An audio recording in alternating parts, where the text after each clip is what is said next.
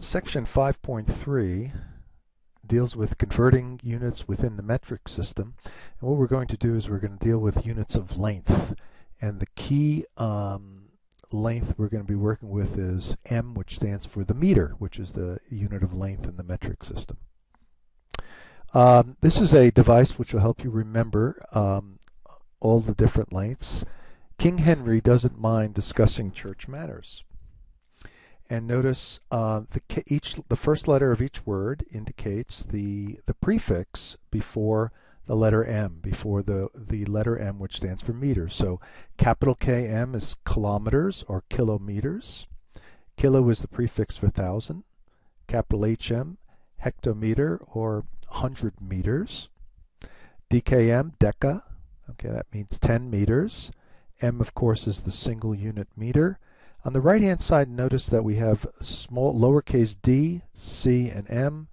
D stands for deci, meter, which means 1/10 of a meter.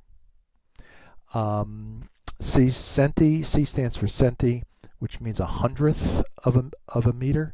And finally, M, millimeter, which stands for 1,000th of a meter. Okay, this is the order that you need to write the different metric lengths out.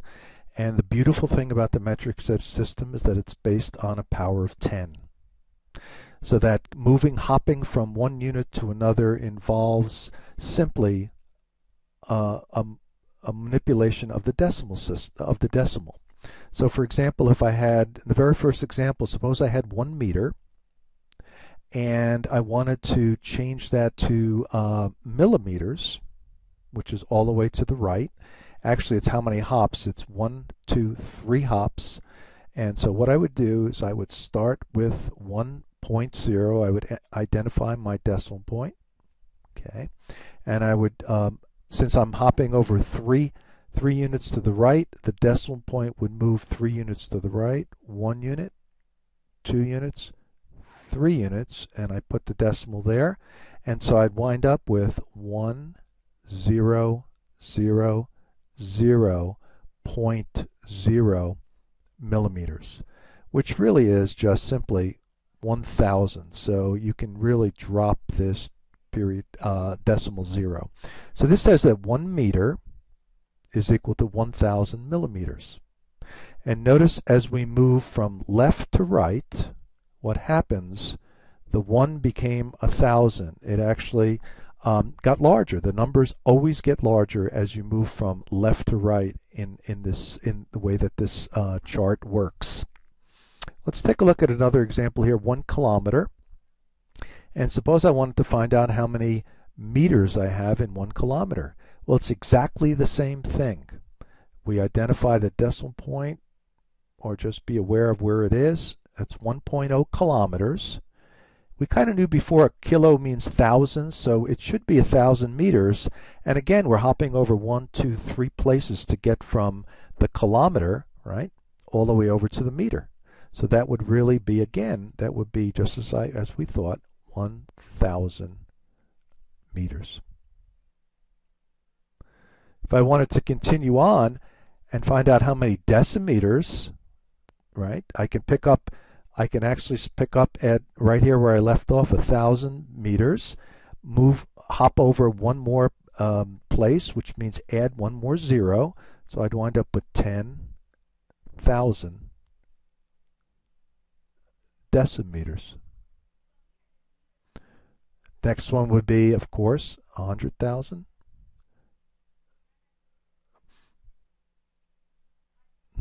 And this would be centimeters. Okay, so on and so forth. Let's take a look at a value that starts as a decimal. So we have 4.5, and this is decimeters, 4.5 decimeters. I want to find out how many millimeters that is. Well, actually, let's go in the opposite direction.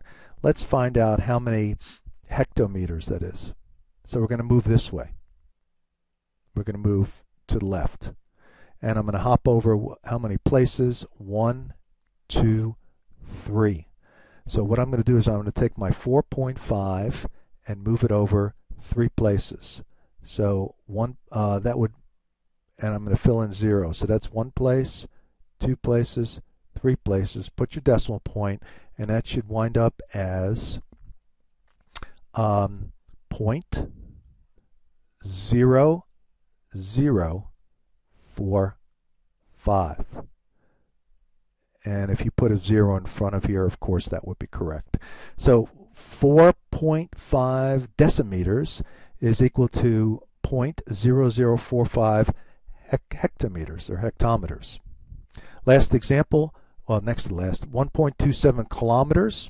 1.27 kilometers is how many decimeters, deci, okay, we're looking for this one right here, just past the meter right here. So I'm going to hop over 1, 2, 3, 4 places. So I hop over 2 places, brings me to 127, and add 2 more zeros. So I wind up with 12700, 12, which is really 12,700.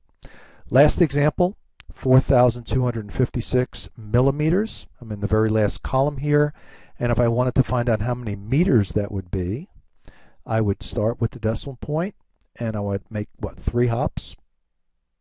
So I go 1, 2, 3, so that would turn out to be 4.256. 4.256 meters. Okay, and if I kept on going, the decimal point would continue, right? Next one to the left, one more hop, so that would be 0.4256 decameters, or 0.24256. The metric system is really easy to manipulate once you understand and once you remember King Henry doesn't mind discussing church matters, and remember that the bigger units are on the left. This one right here, these guys are, this kilometer is the largest unit, and millimeter is very, very tiny. Okay, millimeter is the smaller unit. Okay, as long as you write it that way. So moving within the metric system should be pretty straightforward.